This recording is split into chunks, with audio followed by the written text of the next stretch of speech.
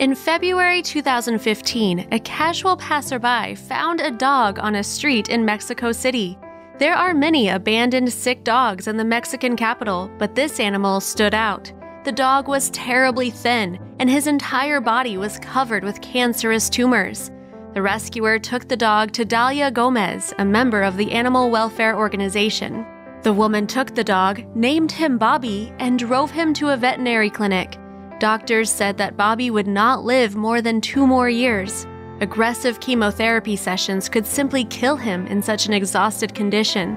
Dalia did not stop supporting and caring for her pet. She shared his story on the internet. In the first 2 months, Bobby had to go through 8 chemotherapy sessions. Dalia began to ask herself, maybe everything was in vain. Would it be easier for this dog to die?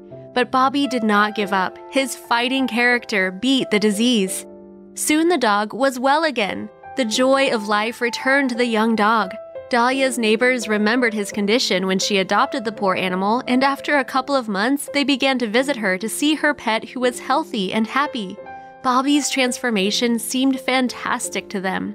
Dalia managed to find a new family for the dog. It was difficult for her to give up her beloved dog. He will remain in her memory and her heart forever. Sick dogs are sometimes very difficult to spot. Sometimes they just blend in with the garbage. Walking along the street next time, take a closer look. You may be able to save someone's life. Dear friends, if you liked the video, click the like button and subscribe to the channel where you will find many interesting stories.